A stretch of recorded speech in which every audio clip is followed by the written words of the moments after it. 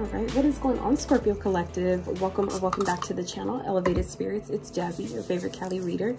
This is going to be your, what reading is this that we're doing? I'm sorry, it's been a while. It's been a lot going on, but we're here. We are now. So this is going to be your basically seasonal reading for this time frame, which is the winter season that we're in, which is the winter, basically winter solstice, or that's when it started on December 21st. And this time frame is from December 21st to March 19th. Okay, so this is covering this time frame. What is your next major event from, between then? So we have plenty of time, for this to unfold. For some of you, this may have already started unfolding. For others of you, this has not taken place yet. So please place the messages as they fit, as they resonate. If it's not your message, there is definitely a potential that this may just simply have not played out for you yet. Okay, so if it's not your message, please leave it for someone else, or just, don't take it personal, because it's really not. That's what the private consultations are for. Okay, so if you're feeling so guided, you can feel free to reach out for one of those. So what else did I want to say? I feel like that's it for the moment. Announcements that I have, I'm not ready to make those at the moment, so I'll save those because I haven't posted links and things like that, so I'll save that for another time. So let's get into your guys' reading. So just looking at the bottoms of the decks that I have used, things may be hidden from you at this time. Okay, there may be also, for some of you, this could definitely represent things that have been hidden underneath the surface that are going to, that are starting to bubble up at this time.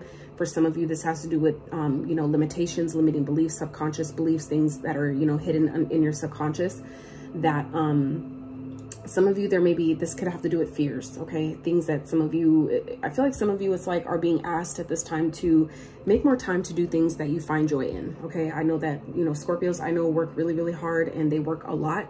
And I feel like if you fit the bill of that, you're really being asked to, also find time to take action on things that you enjoy, things that make you happy, things that, are maybe not work related. Okay. Or at least, at the least finding, different things that you can incorporate, your work into, like, to make your work fun if you have to, you know what I'm saying? Some of you also, I feel like some of you definitely have things that are coming in that are like things that you've been asking for, things you've been praying for. It's kind of like in a place of flux. I feel like for some of you, it is going to require some type of risk. Maybe like kind of like jumping out there, putting yourself out there in some type of way without, knowing exactly how it's going to turn out. It's kind of like the universe honors the brave, you know what I'm saying?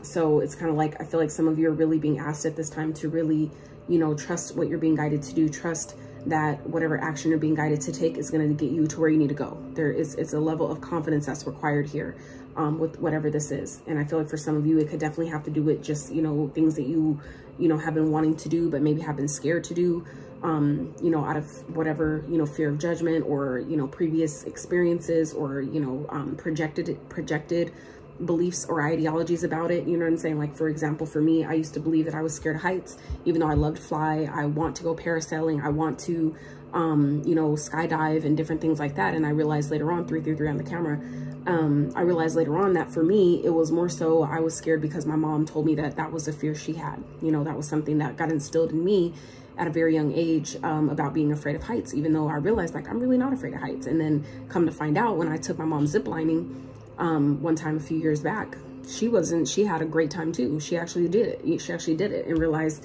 as well. And I asked her, like, where did that come from? You know, where's this fear of heights came from? Where did that even start? And then it come to find out it was her mom. So it just shows you how, you know, fears from our parents get passed down, and we sort of hold on to those and, you know, kind of like adapt into those, like embody those as if they're our own.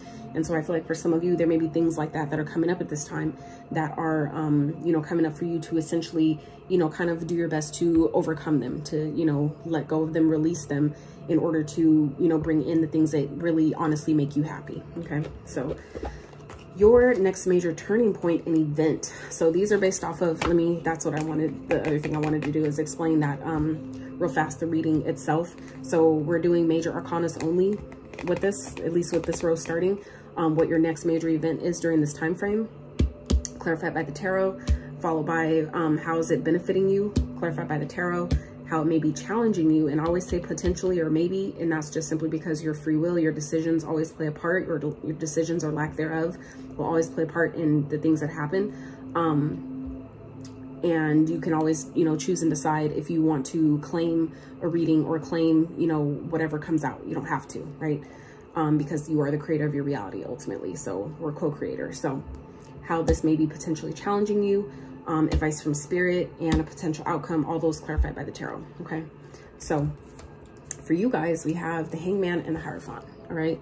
So the Hangman is a Pisces energy. Hierophant is a Taurus energy. You may have those signs in your chart. They may be North Node. For some of you, they may be your moon sign. They may be just people in your life that are of significance at this time. So the Hangman typically talks about, you know, surrendering. When we hang ourselves up, you know, when this man in this card hangs himself upside down, that's essentially his way of taking a step back from a situation and essentially allowing himself to see something from a higher or different perspective. I just saw 555 on the timer. So that's again representing change. I feel like things are definitely like I was saying earlier, in flux at this time. So I feel like some of you may be, there may be something that some of you are either being asked to release, let go of, whether it's control of a situation, trying to control the outcome, trying to, you know, decide how something is going to go. I feel like this is a period where you're being asked to, where I feel like for some of you, there's a lesson that I feel like some of you are being taught here, whether, you know, you realize it or not. I feel like it's kind of like a lesson in shifting your perspective. Some of you, this has to do with the spiritual awakening. Okay. Some of you are awakening to maybe your gifts, or like a upgrade of your gifts. For those of you who already are aware or have gifts that you know for sure online, some of you, this is essentially speaking of an upgrade that's happening or taking place, you know, very soon if it hasn't taken place already. Others of you, this is gifts that are coming online. Okay. But back to the previous message that I was getting here is that some of you at this time are really being asked to shift your perspective about a situation. Okay. For some of you, this has to do with, you know, a commitment. For some of you, it's something you're committed to that you're being asked to let go of or surrender. You'll know how this fits based on your own situation. It's going to be different for all of you. There's a lot of you that I'm reading for. So, you know, like I said, apply them as they fit. Others of you, this could definitely also be talking about, like I was saying, seeing something from a different perspective. Okay. Some of you are awakening to that, you know, like seeing something differently, seeing how something was maybe that you wanted to go a certain way and why it didn't go that way. For some of you, this is awakening to why something played out how it did. Okay. It's like teaching you something again, helping you awaken to, you know, why things are playing out how they are. You know, sometimes it's like we wonder why, well, I wanted this and why didn't that happen? Not realizing there's a deeper and higher purpose behind, you know, why situations play out the way they do. So for some of you, that could be what this is, you know, that's playing out during this time frame is, you know, your ability to see something differently. You know, something is teaching you, it feels like something is teaching you how to look at something from a different perspective. It's teaching you how to, you know, and for some of you, that's part of your life's work. You know, if you're a person that helps people, some type of influencer, some type of, you know, like a role model, you know, like a positive figure, public figure, something like that. This can definitely be talking about, you know, shifting your perspective, and that sometimes requires us to go through it ourselves. That way we can have that actual experience to then help other people. So some of you are going through this personally where you're being asked to surrender, to let go. I feel like some of you, it's kind of like giving me energy of kind of like taking your own advice. You know, it's easy for us to tell people, you know, oh, just, you know, let it go, let it play out, you know, and you know, some of you have been maybe giving that type of advice, but some of you are maybe coming into this energy of needing to take that advice for yourself, being able to see things from a different perspective, from a perspective maybe you haven't considered yet, on how maybe a situation that maybe isn't going your way, or something that didn't work out, seeing how it's actually maybe benefiting you over versus hurting you. Okay. For some of you, this is like maybe also about something that maybe you're being asked to release. This could also be showing you how, you know, in releasing this, you're being asked to release this, or something is maybe being released from your life, whether you wanted to or not, is because you've essentially learned all that you were supposed to learn from that situation, from that connection, from that environment, that job, whatever it might be for you. You know, that could be what this is as well, is that, you know, it's time to, you know, focus on what makes you happy again, what makes you feel most fulfilled. For some of you, that's kind of what something is teaching you, essentially. Okay. So, clarifying that energy, we have two cards that came out for you guys. So we have the Two of Swords and the Queen of Wands. Okay. So for some of you, this feels like something that maybe you haven't been wanting to acknowledge. This could definitely be talking about another person. Okay. If you're a masculine, this could be talking about a feminine, another, like a female, another woman, the other woman, a mistress type of energy. For others of you, this is simply talking about, you know, some of you not wanting to step into your power. Okay. Something that maybe you haven't been wanting to acknowledge, something that maybe you haven't been wanting to see, because the Two of Swords is a blocked energy. So that's sometimes information that is either hidden from us on purpose, like meaning like someone isn't giving us all the details, or that's something that sometimes can represent energy of information that we didn't want to see for ourselves, meaning like, you know, not wanting to see that something just isn't meant for me, right? Instead deciding like, well, if I try harder, or if I, you know, do more, then maybe it'll change, instead of just seeing like, you know, your intuition, I feel like, you know, has maybe been telling you like, this job isn't going to work out, it's not going to last that much longer. But then it's like, no, but I really like it, and I really enjoy it, and it's fun, and it's easy, and But if you're not growing, right, it's kind of like keeping you stuck. So it's like sometimes you have that inkling of like, damn, it just feels like something isn't going to work, but we want it so bad. So I feel like some of you, this is something that you're already aware of, you already know about, but maybe you just haven't been wanting to see it for what it is. See a person for who they are, see a situation for what it is, and also what it's not. And I feel like it's essentially basically putting you back in your power, helping you take back control of your own, you know, energy, and essentially take, you know, putting you in a position to take action on the things, like I was saying, that make you happy, that make you feel at ease, at peace, that make you feel ultimately fulfilled, right, in your own life. So clarifying that energy is the King of Wands. Interesting. So for some of you, this definitely can have to do with a connection, releasing a connection of some sort, or seeing the connection from a different perspective, seeing it from a different point of view, a different angle. Okay. Because like I said, the Hangman can definitely represent a surrendering energy, kind of just like, you know what, I'm gonna give it up to the universe. I'm gonna let it play out how it's gonna play out. If it's gonna work out, it'll work out. And if it doesn't, then it wasn't meant to be, right? For some of you, that's the lesson in learning, you know, to not feeling like you have to fight for something. It's like, if you have to fight for it, then it's not for you, right? If you have to, you know, try to prove yourself, or, you know, do all this extra shit, jump through hoops for something, it's not for you, right? And so for some of you, this is definitely a connection. And I say that because we have the King and the Queen of Wands here. So this is like maybe something that was passionate, a connection that maybe had a lot of passion, a lot of fire, and desire behind it. But maybe, you know, like I said, there's a hidden element here. There's something that maybe you're not seeing about it, something that for some of you, whether it's information that someone isn't sharing with you, it also feels like just something that maybe you haven't been wanting to acknowledge about it, and needing to finally shift your perspective to see you know, what this connection was ultimately trying to teach you with the Hierophant. Okay. For others of you, this could definitely be talking about a commitment that some of you are already in. There's something maybe hidden about this commitment that you guys are needing to release. So some of you, this could be like, for example, you know, being in a relationship, and you know that the relationship isn't working, or you know that you feel like this person isn't maybe being honest with you, maybe they're cheating, but it's like, you know, there's history there. So it's like you end up staying in something that you know isn't for you, or because you committed to it, but you know that, you know, you're not trying to see the red flags. Some of you, this is like ignoring the red flags, ignoring that there's someone else involved. But, you know, because you committed to it, because y'all are married, or because, you know, you're living together, whatever, that I have to stay in something that, you know, ultimately I know that there's more going on than meets the eye. So this is, you know, like I said, take it how it fits. But for some of you, this is, you know, ultimately about believing in yourself enough, being confident in what you know, even if you don't have physical, tangible evidence and proof.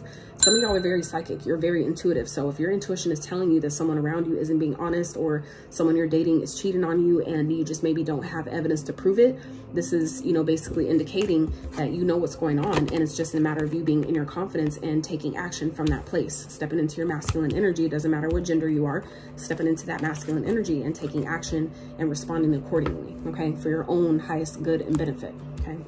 So how this may be benefiting you is journey and truth, okay? So for some of you, this is really about being honest with yourself, okay? Being honest about this this journey here with the two it's giving me Two of Wands energy, okay? This is an oracle deck, but I do feel intuitively there are some tarot correspondences to this. So it feels like for some of you, how this is benefiting you is really putting you on, you know, either for some of you is helping release something, helping you, you know, really step more into your truth, into your authenticity, really put you on your path. For others of you, this is talking about really helping you, you know, really get on the path of being honest with yourself, speaking your truth and acknowledging the truth when you see it and not hiding from it out of, you know, fear or out of, you know, attachment or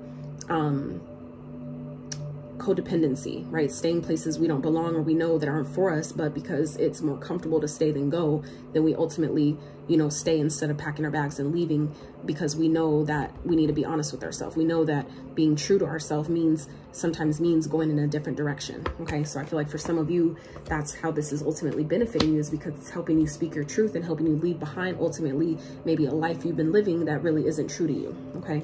Or living a life that, you know, isn't really, you're not really happy in, but it's like I said, more comfortable to stay. You know, it's like, ah, then I got to start over and I got to pack and I got to this and move and leave and look for a place. And, you know, that sometimes the process of change can be really overwhelming sometimes. And then it forces us sometimes to stay in things a little longer than we need to, or forces us to stay in things and miss out on the journey that we could be taking, the experiences we could be having, okay? So clarifying how this may be benefiting you is the Seven of Pentacles, which is clarified by the Justice, okay? So it feels like this is really going to help you put your energy and time and investments towards things that are equal, things that are reciprocal, okay? Things that are really in alignment and in balance. I feel like for some of you, if you've been like maybe overgiving to a situation, by you really, you know, acknowledging your truth, speaking your truth in a situation and moving in a different direction is ultimately going to restore balance. For some of you, it's going to issue karma, you know, and karma isn't good or bad. It's just cause and effect, meaning the energy put out is what's returned. So for some of you, this is essentially, you know, maybe restoring balance in a certain connection or in an environment where you maybe you weren't as appreciated as you could have been, or you weren't as acknowledged or treated fairly as you could have been, right? This is going to restore balance in the investments that you've made in different places by you speaking your truth and simply being honest with yourself and maybe removing yourself from a situation, okay? So let's see how this may be challenging you is self-reflection and spirit guide. Interesting. So card 17, as I'm recording this, tomorrow is the 17th. That's wild. 17:02 was on the timer. So I feel like when I picked it up, it was at 1700, but 2 seconds later when I happened to look, okay, so 17 might be of significance. 1717, that could be also a life path number. You might be born on the 17th. So self-reflection and spirit guide. For some of you, how this may be challenging you is, I feel like some of you, if this is a person, this person could have been maybe like a spirit guide to you. And maybe this person has taught you all you've needed to learn, you know, up until this point. And now it's time to, you know, continue on the journey on your own. Others of you, this is maybe something that a spirit guide has been telling you, talking to you, maybe sending you messages, different synchronicities, things like that, that have been kind of like giving you a heads up. But some of you, like I said, maybe have ignored it. It's maybe something that you weren't trying to see, you weren't trying to look at, you weren't trying to deal with. And so, you know, it's kind of like now putting you in this energy of reflecting, of maybe looking at yourself, looking at, you know, your own, seeing how maybe this energy, whatever is happening, whatever this is kind of like showing you parts of yourself where maybe, you know, it's easy to point fingers at other people, but it's difficult to, you know, look at when you're pointing at one person, you have 3 fingers that are pointing back at you. You see what I'm saying? How we point and we blame someone and we want to give, you know, put the, you know, the blame on someone else or make someone else responsible. in order to, you know, relieve us of being accountable, there's still three fingers pointing back at us, right? So for some of you, this may feel like a challenge because it may be showing you parts of yourself that are, you know, it's doing that on purpose to help you heal. So that's what I was saying earlier, where some of you, this is maybe happening in order to have you look at yourself, to see, maybe it's enlightening you for some of you, because both of these cards are cards of awakening, cards of enlightenment. Okay, so some of you, whatever this is that's happening here, some of you haven't been wanting to see that something that you're experiencing is just simply showing you where maybe you're needing to do the same for yourself, or parts of yourself that you're needing to identify and look at. And like I said, that's not always easy to do, but you know, you do it, it's necessary. And essentially looking in the dark, looking at those dark places is essentially where you find your magic. That's where the light, you know, you shine the light there. And that's, you know, there's a lot of times hidden treasures in the dark where you can't see, you know. So let's see, clarifying this energy is Judgment. So this is definitely, like I said, an awakening energy, heeding the call, answering the call. Some of you are being called. You're being called into your purpose. Some of you, this is like a final decision that is needing to be made in a situation, or, you know, like I said, about a job, a connection, a relationship, a friendship, whatever this is. Some of you, this is maybe challenging to you because it's forcing you to really be honest with yourself for some of you, and really look in the mirror and ask, what do I want? What do I deserve? What is my next step forward? And make, you know, make a choice. Make a final decision. Am I going to stay or go? Am I going to do this or that? You know, whatever that might be for you. So clarifying that is the Eight of Swords. So it makes sense that some of you, this could definitely be speaking of a second chance, that maybe you're wanting with someone or someone's wanting with you. And some of you are really being asked to really look in the mirror and see, you know, where am I putting my energy? What needs to change? What is this trying to show me about myself, right? And some of you might be finding yourself kind of like overthinking it, or feeling stuck, you know, in a situation, not really knowing what to do, but understand, you know, that you always have spirit guides that are around you, that are here to help you, that are here to guide you, that are here to, you know, when you feel like you have no one else to talk to, or no one else of reliable, you know, or that you can really rely on, or give you sound and helpful advice. You always have a spirit team that's on standby just for you, waiting, but you know, they're not allowed to, you know, step in or infringe upon your free will. You have to ask, you know, you have to give them permission to guide you, to help you, to, you know what I'm saying? It's like they could send you signs, but if you're not acknowledging them, it doesn't matter, right? So I feel like I said, some of you, this may feel like a challenge because maybe you know that there's a decision that needs to be made ultimately. And some of you are really feeling, you know, kind of like overthinking it, making it worse than maybe what it could be, not realizing that if I, you know, decide, you know, to respond confidently in this situation and know that however it plays out is for my ultimate highest and greatest good, that, you know, some of you don't realize that something wonderful can come out of this, as on the other side of this with the Nine of Cups here underneath the bottom of the deck. So this is what you don't see, something that maybe ultimately, you know, something that isn't for you here, but ultimately is leading you to something way better. Okay. And underneath that is your own energy here with the Death. So this is like, you know, you showing up in your own reading, you know, needing to ultimately make a decision. I feel like once you make this decision and kind of like get out of your head about it, even if that feels like a challenge to you, you'll ultimately see how something was really benefiting you, how it's really, you know, pushing you into a life that actually fulfills you, that actually makes you happy. Okay. So potential overall outcome, we have the Eight of Pentacles, which is clarified by the Two of Wands. So some of you, this could definitely be regarding a job. This could definitely be like, some of you, this could be, for example, losing a job, right? Getting let go of some type of, oh, that makes sense. So some of you, this could definitely be getting like energy of getting fired. And some of you may be really hard on yourself, but it's maybe putting you, you know, helping you be honest with yourself and be like, you know, I wasn't happy there anyway. Like, I knew I should have left a long time ago, but I was, you know, trying to wait it out till this or that, or, you know, like we could have come with a million excuses about why we stay places longer than we need to.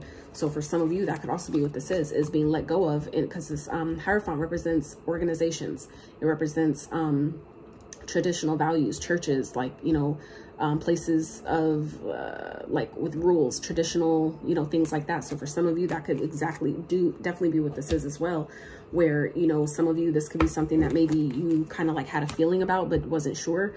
you know, didn't see it. But others of you, this could definitely be something that you didn't see coming with the Two of Swords. This could be something, like I said, that kind of just happened suddenly and you weren't expecting it, okay?